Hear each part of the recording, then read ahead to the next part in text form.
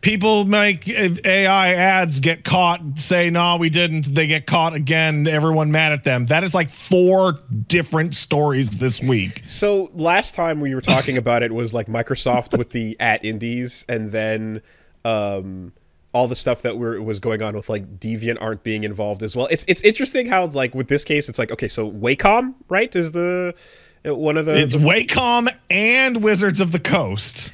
And it's like in both cases, I'm like, Wizards of the Coast.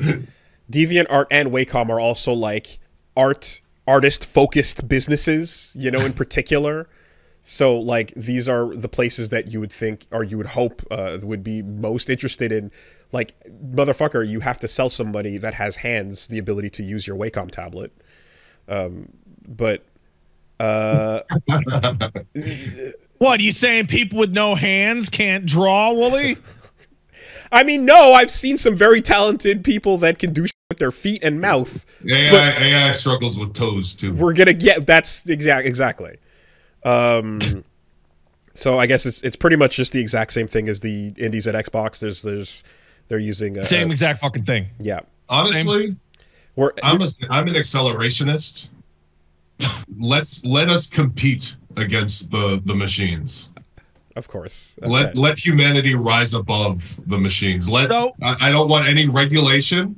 Let the machines do whatever they want, and then humanity will be stronger when it defeats them. So you know what? If we don't, then we don't deserve to rule the planet. Like, all joking aside, like that would be absolutely a blast, except for the one problem, because we're talking about like art. And it's like every time you see these AI fucking blue checkmark shill idiots going, this is the future, they always post like the shittiest looking thing you've ever seen, or like a robot woman going, oh yeah, fucking, and it's just trash. And you're like, oh, these people don't even have the concept of taste. See, the problem though, Brennan, is when the computer hears what you say and goes, all right, bet. And then the Geth just run the Geth thing, or that's what I want. Or I'm a proponent. I'm a proponent of Mutant League for sports. Hey, here we go.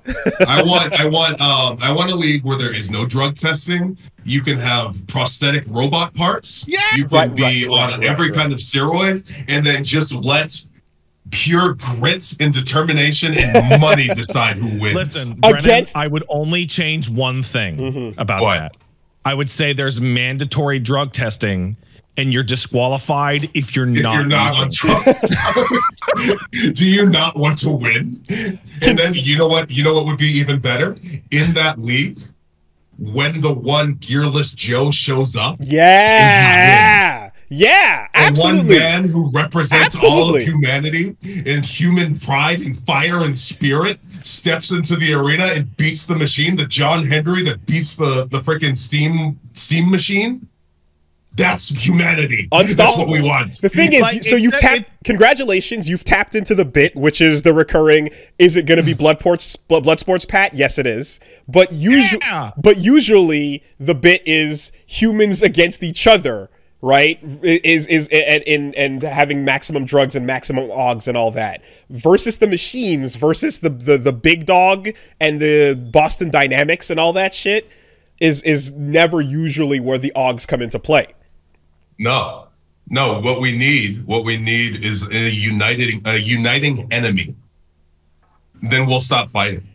Oh man. Like, I'm just thinking that's what the next world war should be. And like the big win is actually going to be like really lame, because it's like, you know, normal natural man coming in against the freaks and the robots, and it's like, well, how's he going to compete? Well, he'll manage to make it 15 minutes without his quads exploding off his fucking legs. Yeah, but Adam Smasher has replacement quads. He didn't have a fucking software update screw up his tracking shit right before the match started, and he didn't have to fight any of the robots for lightning charger spots. I mean, dude, like, you, Brennan, like, you've described the raddest shit ever, with a gearless Joe that rises above and everybody with their OGs fully ready to take on the machines, and like getting through that process of picking the best of the best and taking out Casherin style, right? The robot destroyers. all for the words nuclear launch detected to occur, at which point, what do you fucking do? Right? Humanity is resilient, and it will persist. Sarah Connor is gonna be at that fence no matter what. Like, didn't you fucking see Fist of the North Star, dude? Some people will just be built different and they'll manage. That's true too. Lava Beard might actually Fist of the North Star is a guy, Kenshiro, looking at a nuclear bomb going off, going, I would handle that. Yeah. Okay. I will simply parry it. Okay, so parrying the nuke is possible for approximately 5 people on the planet right now, but those five people will reproduce. Okay, so so 8 billion out, but 5 in for that future.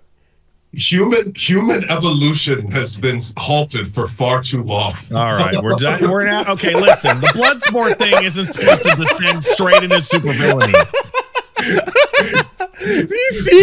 Matt you see how close? Realizing that he doesn't survive the Bloodsport. Listen, no. I don't think I want to put my stamp on the fucking first podcast we've ever done to just embrace nuclear eugenics. Right? See, the part Brennan's not saying out loud is, and I will be amongst the 5. Right? And I will be one of the 5. God damn it! Oh, we're cooked. I will be the new Adam. Christ almighty.